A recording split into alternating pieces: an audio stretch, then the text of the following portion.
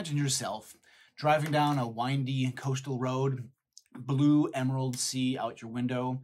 You start picturing to yourself in your imagination, walking along the seashore, collecting rocks or shells, maybe wading out into the surf.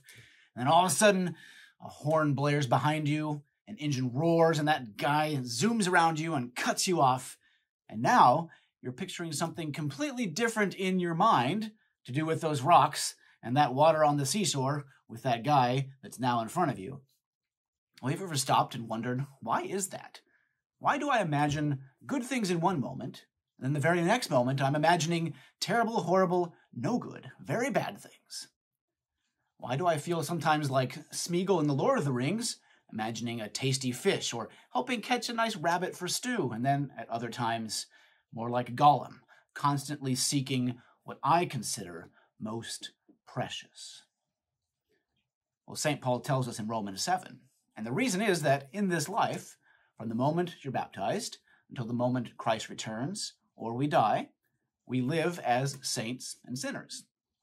And as sinner saints, everything that we do or say, think, even imagine, we do and we say and we think and we imagine as sinner saints.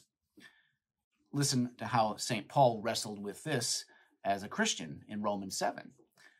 I know that nothing good dwells in me, that is, in my flesh, for I have the desire to do what is good, but not the ability to carry it out. For I do not do the good that I want, but the evil that I do not want to do, well, that's what I keep on doing. Wretched man that I am, who will deliver me with this body of death? Well, thanks be to God, who gives me the victory in Jesus Christ our Lord. You see, like St. Paul, we are sinner saints with sinner saint imaginations. And this is why we picture or imagine things in our minds that are at one time good and true and beautiful. And then in the very next moment, we have imaginations and thoughts that run through our imaginations of things that are evil and false and ugly, or in the words of Scripture, sin and death. So where's our help as sinner saints with sinner saint imaginations? Well, it's not in our own imaginations, that's for sure, but in Christ, who is the image of the invisible God. Paul says that in Colossians. As sinner saints with sinner saint imaginations, our rescue is found in God who comes to rescue us, in him who became incarnate for you. Not in our imaginations, but him who took on flesh. Not in our flesh, but him who became man for you. In Jesus, in his word, in his perfect life lived for you, in his perfect death laid down for you, in his glorious resurrection.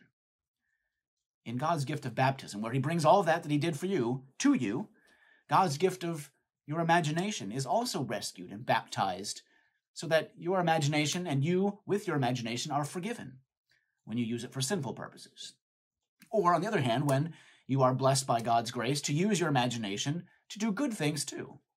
Both the forgiveness and God's good things that he gives you to do with your imagination, they're all his gift. And greater forgiveness he gives you than you could ever possibly imagine. But that's a story for next time.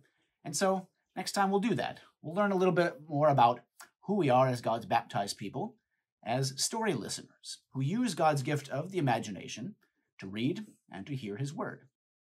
Until then, rest in the totally sufficient, imputed righteousness of Christ.